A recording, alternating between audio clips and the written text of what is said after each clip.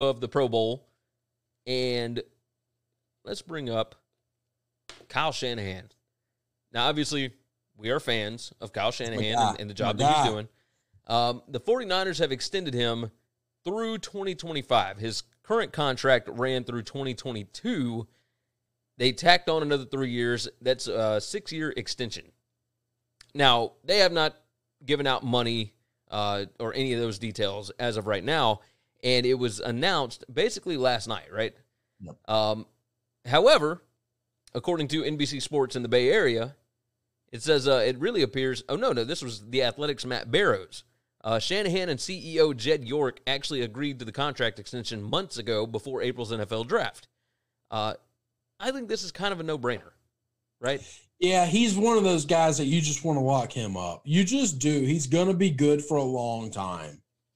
We don't see NFL coaches. Him and Sean McVay are the two young guys that I just think you're never going to be out of it with those guys on your roster. Now, I think the Rams have done an incredible disservice to Sean McVay, and if some of the personnel decision-making is his fault, then shame on them for giving somebody so young so much power and influence. But I don't think it's on him. I think there's a GM involved there too that's just not making wise decisions. They basically went all in on a young coach real quick, real early, made it to a Super Bowl, didn't work out, and now I think that team is going to fall apart.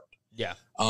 The 49ers, on the other hand, I believe John Lynch has done an amazing job working hand in hand with Kyle, with Jed, and I kind of think they're built for the long term. I really do. I think they see big picture, and they see every individual year pretty well. Yeah. I'm with you. Let's see. Brown Yeti said, this is a mistake. How many times do teams do this and then fire the coach 2 years later? It's only one Super Bowl, and they didn't win it. I don't care about winning it. I just care about I trust Kyle. I just do. I think he's a great offensive mind, and I think he understands how to run an NFL organization. I mean, don't trust forget, John Lynch as well. He comes from a lineage of fantastic coaches. Like, he understands how to be a head coach in the NFL, and he's also young enough to continue to be innovative.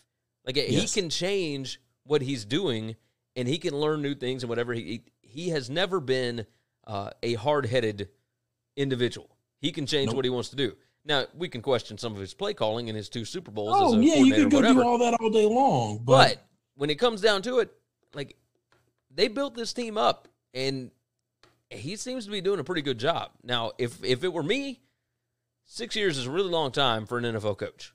I don't know. But these young guys, it's too hard to win without one. Yeah. Once you get one, you got to get them. Brown Yeti said they said and trusted the last coach that got him there. Yeah. No, that guy left. They didn't say or trust it. They never offered him an extension. No, they didn't. The owner and him hated each other. Yeah, Harbaugh, Harbaugh never lost there ever. He did not leave because he could not win. But what was his last season there? What did they go? Like 8-8? Oh, Jesus Christ. I think it was 8-8.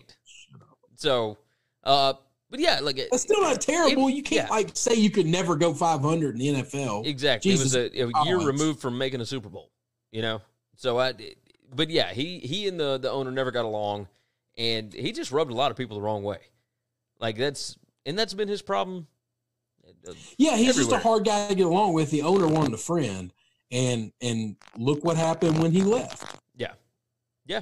You got that right. So that 8-8 years pretty damn good now, wasn't it? Yeah, I finished 8-8. But before that, the 3 years before that, 13-3, 11-4, 11-4-1, and 12-4.